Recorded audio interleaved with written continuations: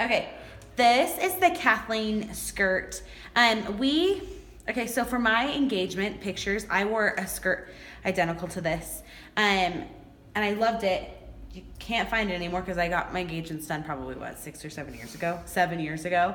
But I was always in love with it, and anytime I wore it, I always got people asking me where it was from, and so we decided to remake it.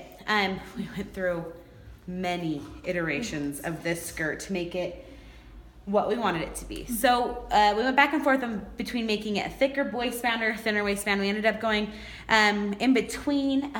We made sure that there was enough going on down here, that it was a full skirt, which is what it's meant to be, but that it was also not see-through, because we didn't want anyone to be worried about that, especially if you're taking pictures in it or something like that.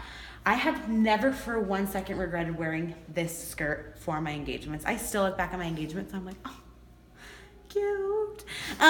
So I will note, okay, so this comes in extra small through 2XL.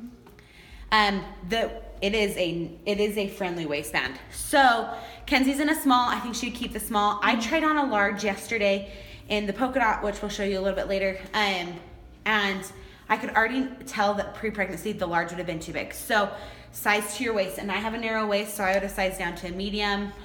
Kenzie's in her small, and I don't think it works with a baby bump, unfortunately, just because there's so much tulle that I put over my baby bump, and it was like cascading down, and I was like, what is happening? I look so massive. So I would not suggest it with a third trimester baby bump. I could have maybe gotten away with it like first trimester. It would have been cute.